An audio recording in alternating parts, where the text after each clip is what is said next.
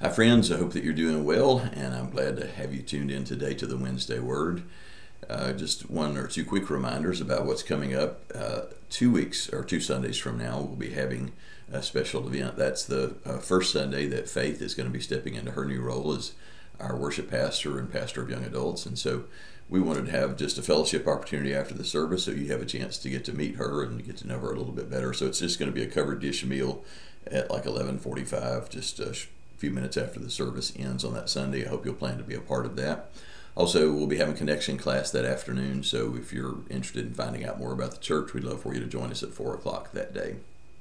Well, we're going to turn our attention now back to the Word. We're in 2 Timothy chapter 2, where we'll pick up in verse 3 today, where Paul writes to Timothy, "Join with me in suffering like a good soldier of Christ Jesus. No one serving as a soldier gets entangled in civilian affairs, but rather tries to please his commanding officer. Similarly, anyone who competes as an athlete does not receive the victor's crown except by competing according to the rules. The hardworking farmer should be the first to receive a share of the crops. Reflect on what I'm saying, for the Lord will give you insight into all this." In this passage, Paul gives us three different examples that sort of model for us things that we've got to bring into the equation if we're going to be faithful followers of Jesus who have a real impact in the world and who really help to expand and extend the kingdom here on earth and in the region that we live in.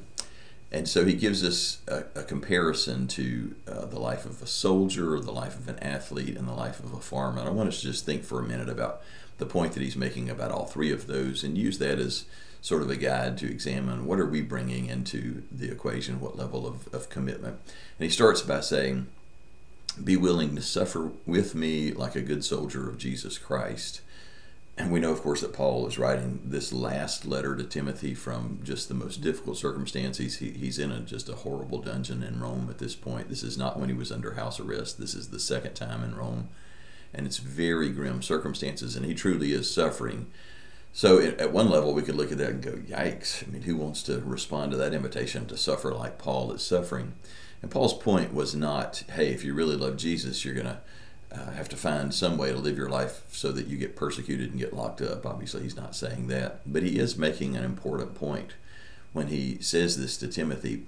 Look, being a follower of Jesus isn't easy. And it's going to demand, first of all, that we bring a level of commitment that's willing to make sacrifices.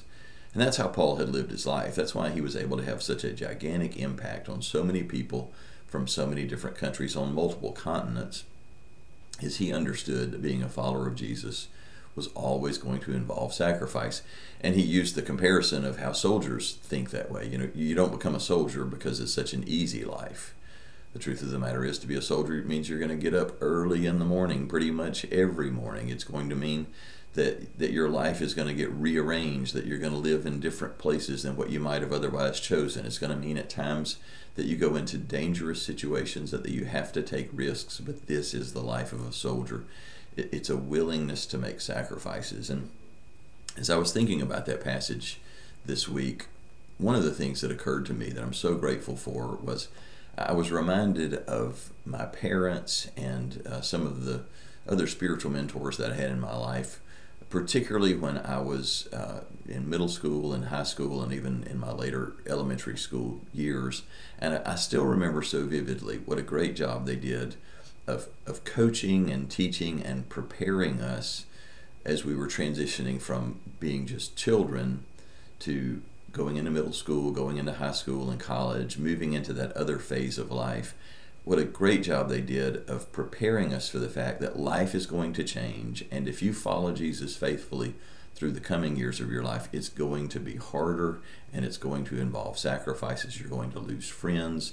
There are going to be all kinds of activities that you wind up having to choose not to participate in because they're going to go in the wrong direction. And I can remember being perplexed by that initially. When I was a kid, when I was in elementary school, I was always kind of a natural leader, and other kids gravitated toward me. And I remember just imagining that life was always going to be like that I would always be, reasonably popular, that other kids would want to be around me. But I remember leaders speaking into my life and helping me to understand your friends are going to change. The people around you are going to change. Circumstances are going to change. And you're going to have to make choices. And in order to follow Jesus, there are going to be a lot of times where you're going to make sacrifices. You're going to lose friends. You're going to pass up opportunities, miss out on opportunities because of your commitment to following Christ. And that got so drilled into my head. Even though at the time it didn't make sense, I remember thinking my friends would never change like that. They would never become the kinds of people that I was hearing described. But sure enough, as we got into middle school and high school, almost all of my friends went down the path that had been described to me. Suddenly alcohol and sex and just all kinds of other things became far more interesting to them than church and faith and following Christ. And so I was really shocked to see that almost none of the people who had been my friends for years continued to live in a way that was easy to really be very close to them. And I remember when I hit that phase being shocked by their behavior and yet feeling like I was ready for this. And sure enough, I lost a lot of friends and I missed a lot of parties and a lot of events because I wanted to follow Jesus and I wanted to be faithful to Him. There were a lot of things that I wouldn't do, a lot of people that I wouldn't date, a lot of places that I wouldn't go that my friends did. There were a lot of conversations and situations that I missed out on or had to walk out on. And I remember not feeling like, oh, this is so hard, this is so terrible, this is such a great sacrifice. I remember feeling like, this is exactly what I was told. This is exactly what I had already been prepared to expect, that following Jesus involves making sacrifices. And that's not just true for middle schoolers and high schoolers, it's true at every phase of our lives that we're going to have to make sacrifices as we follow Jesus. We're going to make financial sacrifices. That comes as a shock to a lot of people, that following Jesus means I don't get to spend all of the money that I make on me. I have to learn to be a tither and a giver and a generous person. That being a follower of Jesus means I'm going to make sacrifices with my time, going places and doing things that aren't all about me. And all of life is going to involve this. They're going to be great sacrifices. I remember in Acts when Peter and John, for the first time, after Jesus had gone back into heaven, the very first time that they were really called into account, they were arrested, they were called before the Sanhedrin, and they were punished and threatened, and they were so intimidated, or an attempt to intimidate them by the leadership, where the implication was clear, hey, if you don't shut up, we'll do you in, we'll kill you. And when they finally were released, they and the church were so excited, the scripture says, because they had been counted worthy of suffering for the name of Jesus. Jesus had obviously coached them up to the point that they were prepared. They understood. You've got to have the mindset of a soldier. This isn't some little kid's game. This is going to involve sacrifice. And we need to bring that same kind of commitment today, that I understand it wasn't free for Jesus to purchase my salvation. It's not going to be easy and free for me to be a follower of Jesus. And then the second analogy that he gives is that of an athlete. And it's easy to see the comparison between what an athlete has to do in terms of the discipline that an athlete has to bring to bear, and how that compares to being a follower of Jesus. Paul said, like an athlete, you have to compete. He says an athlete has to compete according to the rules if he's going to win the prize, and we have to do the same thing. And it's just a good reminder that we have to bring discipline and self-control into the equation, that we can't just say, well, as long as I go to church and read my Bible, and as long as I feel good about what I'm doing, then it's all good. No, the Word of God sets the boundary lines for us in how we live our lives. And we've all seen so many followers of Jesus, and many times Christian leaders, who just completely shipwreck their lives and their ministries because they didn't operate within the boundaries. They ignored clear boundaries given in the scriptures about how we live our lives and how we do relationships. And Paul's reminding Timothy, you know what, if you step outside of certain boundary lines, you're going to do great damage to yourself and to your ministry. So you must bring a commitment to living within the boundaries. You've got to live with discipline. And then the final example that he gives is, he says, being a follower of Jesus is like being a farmer. And I don't know how many of you today have had experience on the farm, but I've had enough family members who were farmers, and I come from a family that grandparents and all were farmers, and so I've been exposed to that life enough to know, and my in-laws are farmers, that I can appreciate this about a farmer. The biggest thing that I see in the life of a farmer that translates to the Christian life is diligence. The thing about being a farmer that's so unattractive to me is that it is a 365-day-a-year responsibility.